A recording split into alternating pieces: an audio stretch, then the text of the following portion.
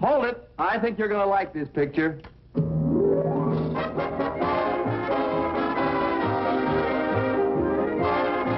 Love That Bob. Starring Bob Cummings.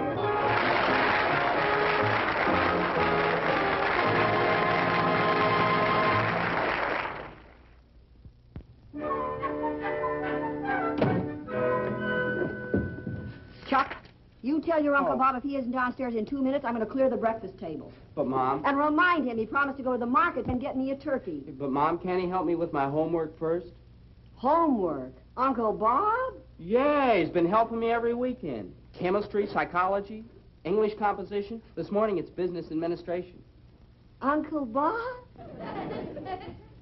Yeah? Come here, you great, big, wonderful, handsome, devoted Uncle. Morning, Margaret. I'm going to hold your breakfast for you till you're ready. Thank you. And the turkey can wait, too. Thank you. I'm having breakfast with a turkey. You're picking one up at the market. Oh, yeah, that's right. I'm ready for your lecture, Uncle Bob. Hey, What lecture? Oh, yeah. What's my subject for this morning, sir? Diversification of investment. Diversification of investment. Okay, you ready? Ready. Never invest all your money in one girl. No, girls are like stocks, Chuck. The wise investor never puts all of his money into one company. He spreads it around. That way, if one of his stocks starts to cool off, he always has a couple of others ready to pay dividends. Yeah, I dig, Uncle Bob. And Chuck. Yeah, I'll get it. Hello? Hello, darling. I just called to say thank you again for last night. The girl you were with last night. Marion, you doll. This is Gwendolyn. One of my stocks is dropping. Who's Marion? Gwendolyn, honey, you didn't quite let me finish. What I started to say was, Marion Udall would be a dream come true. Oh, Bob. I can be packed for our honeymoon in 5 minutes. Time to sell. Gwendolyn, honey, you still didn't quite let me finish. What I started to say was, Marion Udall would be a dream come true if I weren't leaving for Turkey. Leaving for Turkey? Oh, Bob, when? Well, right after breakfast. How long will it be? How long will it be? Just a second. Chuck, your mother said the turkey would weigh 20 pounds. Yeah. Did she say how long it would be? Sorry, honey, the whole thing's indefinite. Oh, gee, Bob, I'm gonna miss you. Oh, I hope so. I'm gonna miss you, too. Will you write? Yeah. Bye. Isn't she sweet? Here, Chuck, let me write something.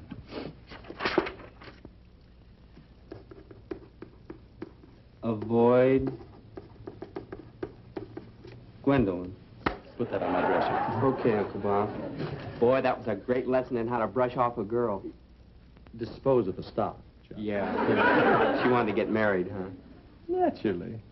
You know what that's like? It's like buying into a company and then working for it the rest of your life. And that's no way to play the market, Chuck. I think we're in for a crash. So these are the lectures you've been getting, Margaret, huh? look, Now, Mom, Chemistry. Never mix a blonde with a redhead. Oh, Margaret, wait a minute. English composition. British girls are built as good as any others. Wait a minute, Margaret. Now, Mom, these Oh, notes here's are one. Physical education. Find out if a girl knows judo before you get physical.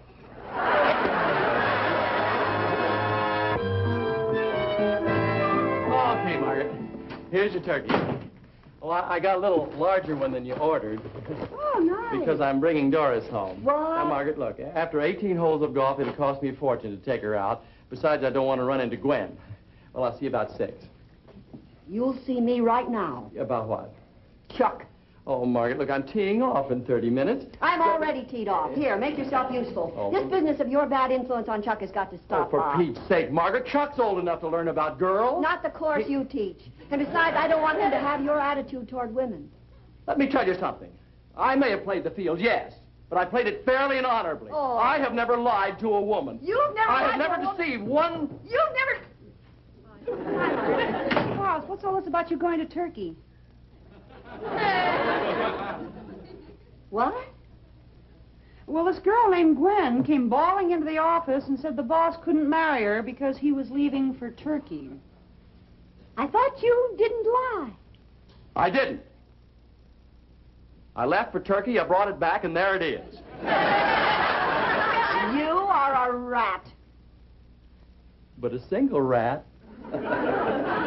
Schultze, I'll leave it to you. Is this the kind of a man that should be influencing my son? I'm sorry, Margaret. Margaret. I always make it a point never to interfere in the affairs of another family. Listen, smart girl. Come on, boss. Let's make it all one family. Schultze, will you relax? You don't even want to get married. I do, too. You mean you're willing to do housework? I love it. Here, have yourself a ball. Didn't we skip something there? Like the honeymoon? Margaret, Schultze, you're not allowed to say things like that in the house when Chuck is here.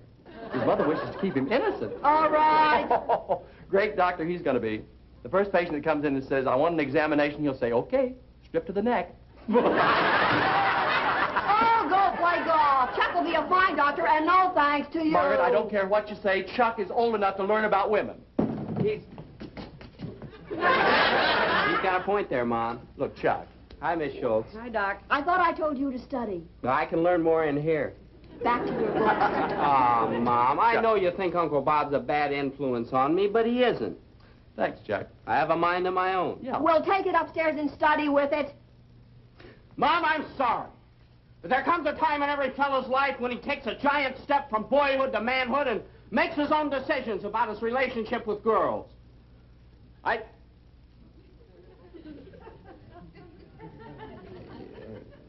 How's it go from there, Uncle Bob? This way. You see, Schultze, what kind of an influence he is? Margaret, There goes a boy who hopes to be a doctor. Does he look up to Louis Pasteur, Joseph Lister, Walter Reed?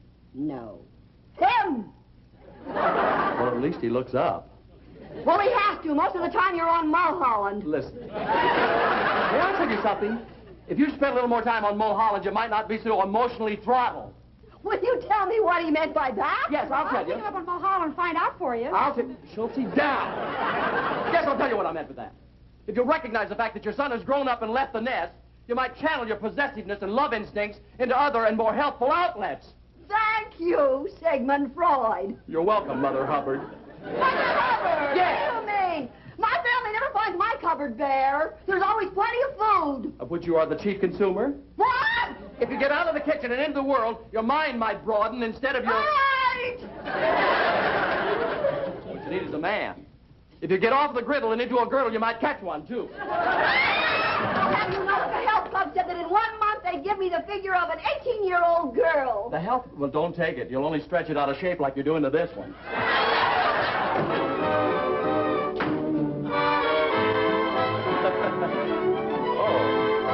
Must have left the...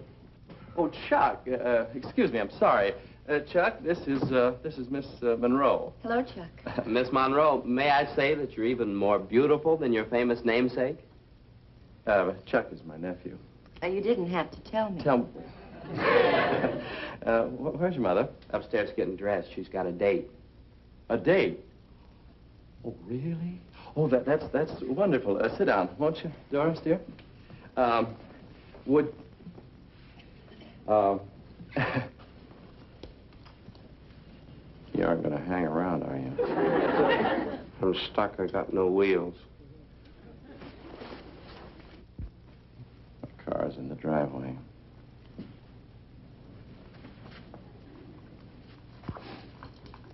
You out of money? Just temporarily. I'm expecting some.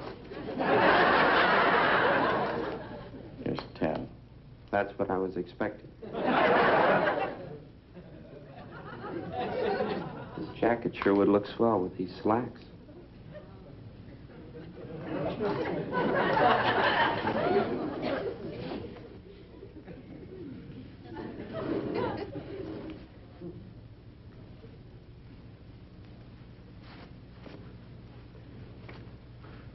Anything else? Wow. He stays here.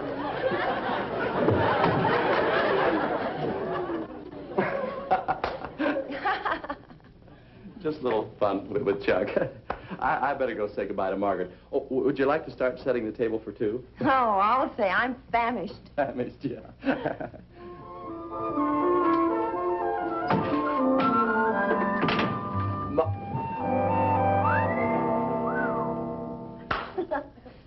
You like? Oh, Margaret, it's just terrific, terrific. Thank you. You'll get the bill later. You know I don't care, because you look like $1 million tax-free. Oh. Well, that reminds me, I'll need some money. Some mad money? No, I'm not mad. Margaret, do you need all the money? Oh, it took almost everything I could scrape together for the fee. Uh-huh. And Pierre will need something for entertainment tonight. But you see, Pierre. Oh, Bobby, so charming and continental. Uh-huh. I picked him just like that. Uh-huh. A little more expensive than the others, but worth it. Margaret, you didn't hire a gigolo. Oh, Bob, they prefer to be called escorts. Margaret. I'm just channeling my possessiveness and my love instincts into other and more healthful outlets. With a gigolo? I can't believe this, Margaret. There he is now. Margaret, I don't like this. Relax, he's bonded. Bob! Oh, yes, Doris. Bonsoir, Pierre. Bob? Doris, I'll be there in just a Night, second. Bob. Margaret. Bob. Yes, Doris, I'll be...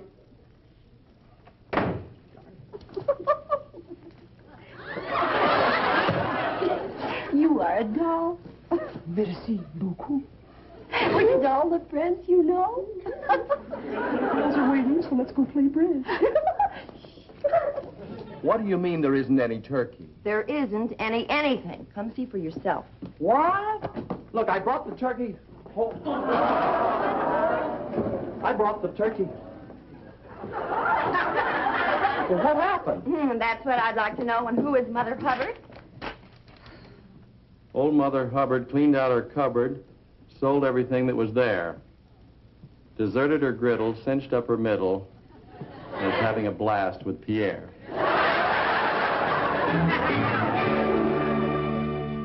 Did you find any money? No. Well, that's just great. Maroon, no car, no food, Oh, no money. Doris, honey, look. And we'll have none of that either. Doris, look. Boy, I've had guys try and get me high to kiss me or strong-arm me into a kiss. But you're the first one that ever tried to starve me into. Oh, for heaven's sake, can't you forget about food for a moment? Yeah. There. Now get me something to eat. How? I don't even have cab fare. Well, then hitchhike someplace where your credit's good. Look, if you just be...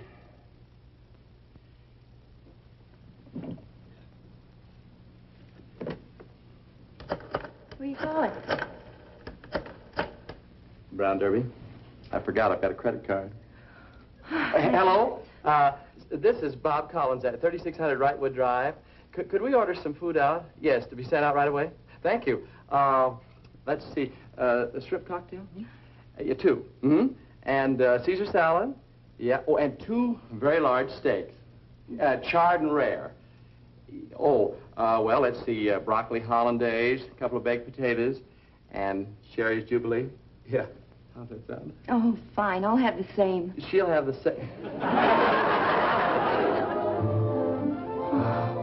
could dance with you all night. And you're so sweet. The food! The food! What? The food! Doris, wait a minute. Wait a minute. Take it right in here. He'll handle it, honey. I'll go wash my hands. Yeah.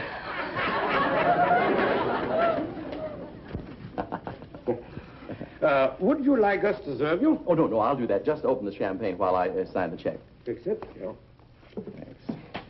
You have a credit card? You bet.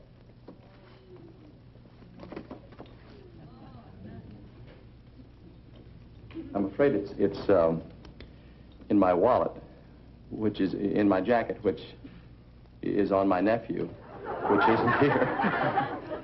You could pay cash. Yes, I could if I had any. No cash? No credit card? Oh, it's all right. I know Bob Cobb, you see. I know Bob Cobb, too, and if I don't bring back the money, I get fired. I'm sorry. No, wait, I can sign it. See, Bob Cobb will understand. Please. Wait a minute, fellas. What are we going to do about...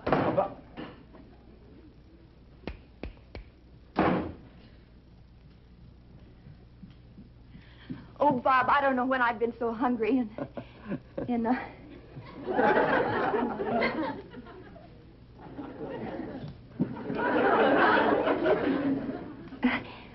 Bob, where's the food?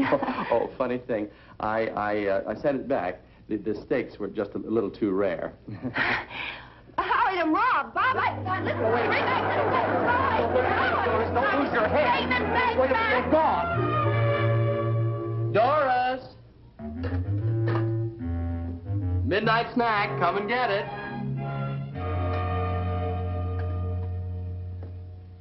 Oh, Bob, you mean you actually found some...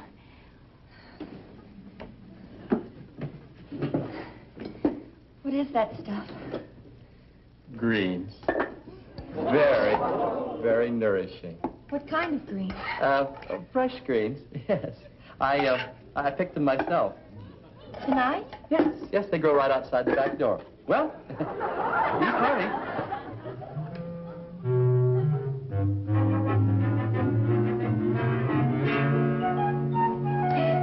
You first.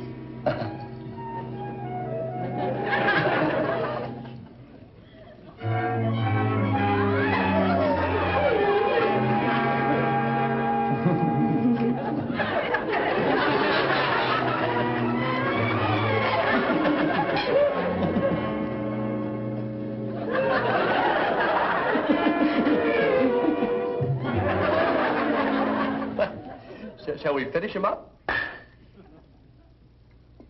Oh, you did? Bob, you really shouldn't have given me yours. Oh, that's the least I could do. After. Hey, that's Chuck with my car and my wallet. Now we can go out and have those steaks. Well, Bob, I don't think I could eat one. I'm full of greens right up to here. Oh, you really liked those, didn't you? Well, they were a little bitter, but they did fill me up. Yeah. Uncle Bob? Yes, sir. Look, somebody broke off all Mom's geraniums.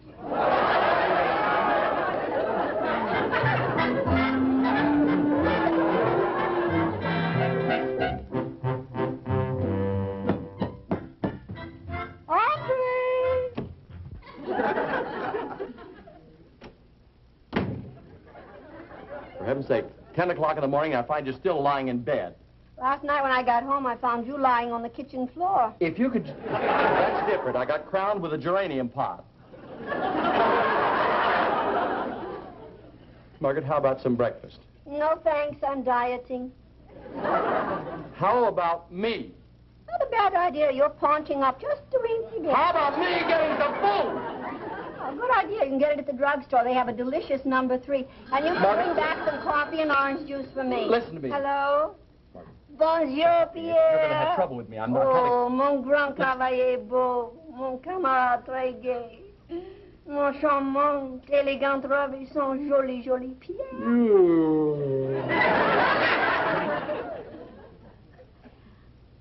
I thought you were going to have breakfast. Who could eat after listening to that? Pardon, Pierre. Continuez-vous? I take it Monsieur LeBoss is getting an earful.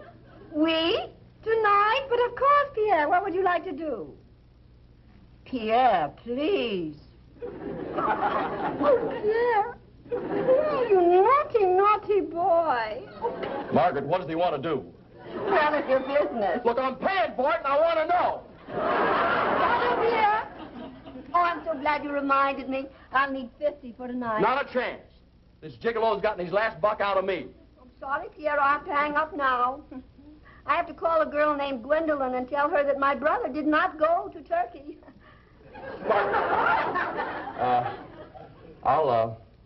I'll get it. I'll get it.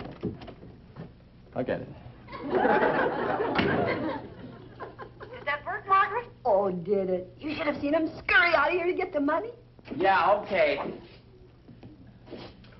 Oh, hey, I got it. Oh, I'll call and see if Carol can get her dad's car. I haven't got a chance of getting Uncle Bob's again. Oh, if the boss ever finds out that I'm Pierre. Shorty, wait. What's that? Sounds like someone picked up an extension. If it's you-know-who, we're in you-know-what. I'll say, we're in real... Here's the money, Margaret. Relax, Pierre, darling. See you tonight. All clear.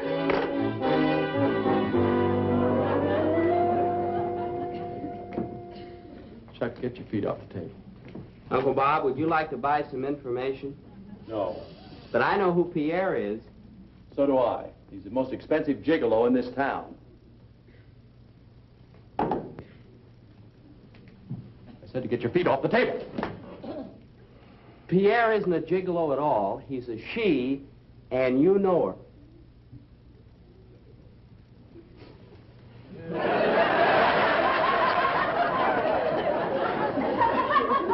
Coffee? Yeah. I interrupted you. You know, Carol sure did enjoy riding around in your car last night. Mm-hmm. Well, you've got it again tonight, Chuck. And boy, did she flip over that sport jacket. You've got that, too. And, of course, that 10 spot.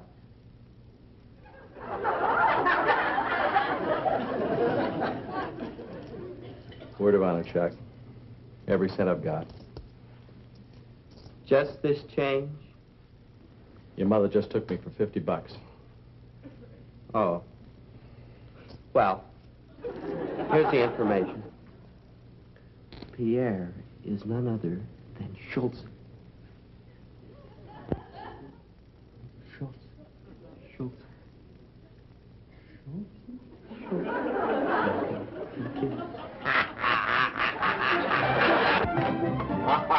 Doris. Look, Just a minute. This isn't going to be another hungry evening at home. word of honor. Is that Pierre? No, Margaret, it's my date. Bob.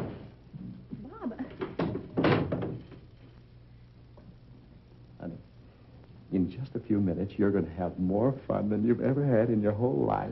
Well, swell. What are we going to do after we eat? We're... No, I get this situation. We're going to double date with my sister and a gigolo. What? Yeah, except she doesn't know that I know that the gigolo is really Schultz in disguise.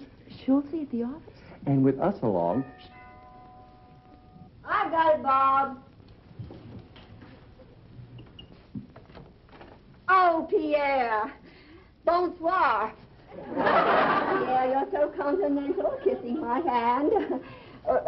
Oh, Bob. Good night. Margaret, we're coming along. What? Doris and I are double dating with you. Oh, well, what about Schultz? Yeah. What about Schultz? Well, she was upstairs helping me get dressed. We can't just leave her here alone. Oh, that's right. We can't. I'll tell you what. I'll tell Schultz that we're leaving. Oh, Schultz, we're leaving. Be right down, boss.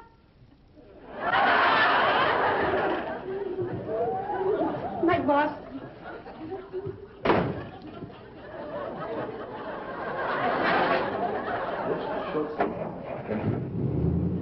Doris!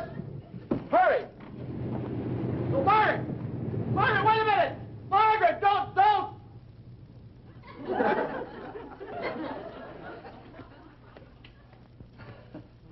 They seem to have driven off without us. And I suppose your nephew has the car again tonight? Yeah. And the jacket with the wallet in the pocket? Oh, Doris, where are you going? Look, Doris. Doris, what are you doing? Honey, you don't have to put that big heavy log in the fireplace. Look, it's a... Doris, be careful. That's dangerous. Pierre, Schultz and I will hop out at the double feature movie. Oui, Mama. Gee, Chuck, it sure was swell of you to tip us off that the boss was wise. It certainly was, especially as your Uncle Bob would have paid plenty of money not to tell. Ah, heck, Mom. Money isn't everything. I may be flat broke, but I'd rather do what I feel is right. Well, now, I think that attitude deserves a reward. Reward? Mom, you mean you've got money with you? Yes, I got it from your Uncle Bob. Really? I'm going to give you half, $20. 25. I thought so. You see what kind of an influence his Uncle Bob is on him? No, he isn't, Mom. No, he isn't. I'll take the 20. 15? 10? Got a quarter for a hamburger.